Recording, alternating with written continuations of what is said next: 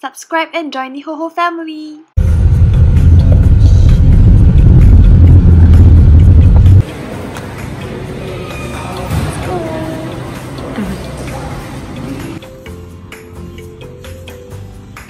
Hey guys, so we know the gender and we are having a baby boy.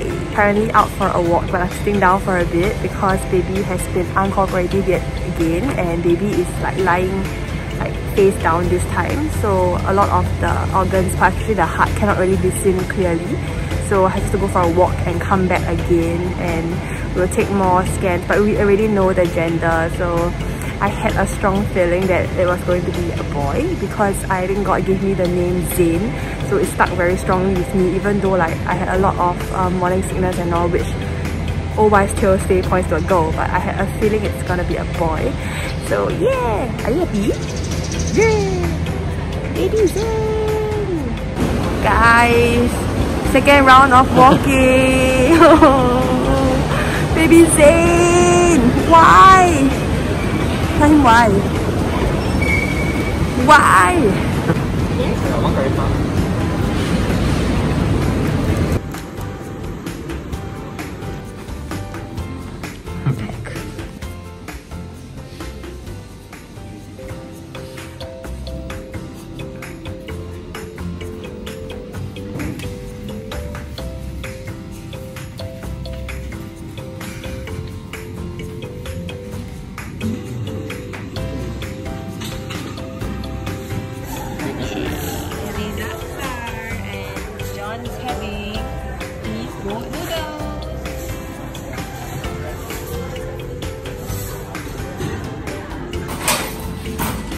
Kiki, got to be a big brother for little Kiki. Very good. Ayah,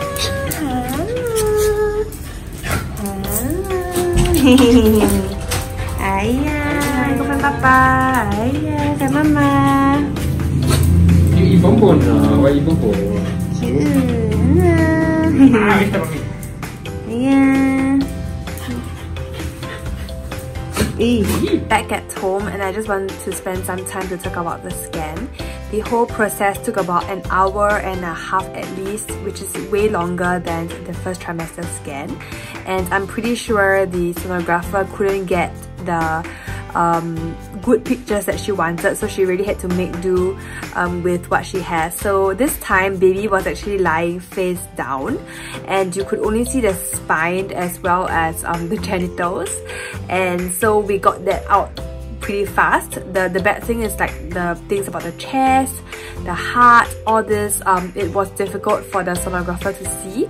So despite shaking my belly, asking me to roll to the side, going for 2 walks, eating, me dancing, me shaking and stuff, baby still wasn't very cooperative, and we didn't manage to get the ideal pictures, but we do have a decent picture for the gynae to see, and so far things seems alright. Baby is actually measuring bigger. I don't know how much bigger, but according to the gestational age chart, baby is actually on the very high percentile for the head, the abdominal circumference and the femur length.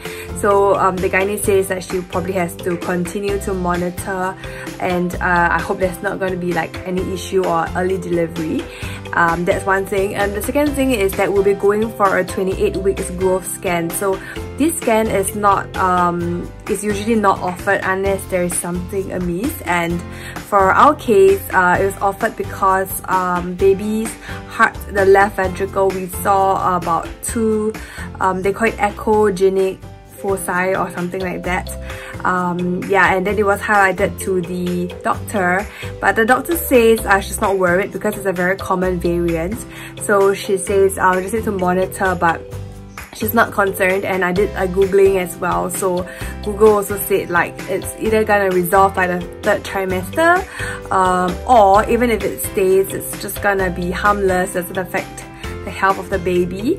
So when I heard that, I feel a bit more relief because I was very worried. Like suddenly the lady at the counter, the one who booked the appointment for me, tells me like I need to go for a 28-week growth scan, and then I look at the form and then it says 2 echogenic foci seen in the left ventricle. Yeah, so that was quite scary, but I'm glad it seems alright. So I hope that baby continues to do well, and I'll update you guys along the way as well. I can't believe we're already halfway there, and a blink of an eye will be also reaching the end and baby will be born soon. So yeah, that's the updates for today.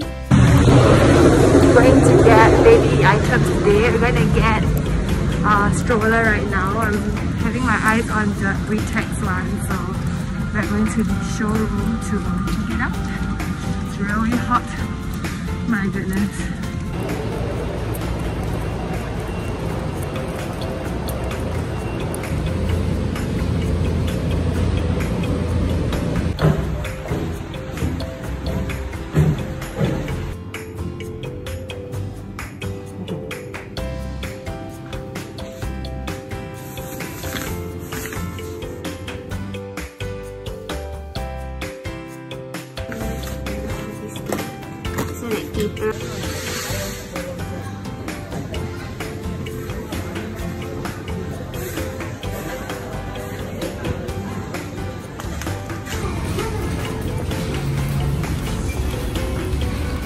Oh, I think this one, yes.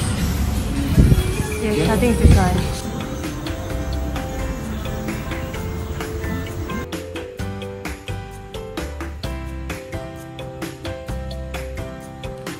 So tiring. What a long day.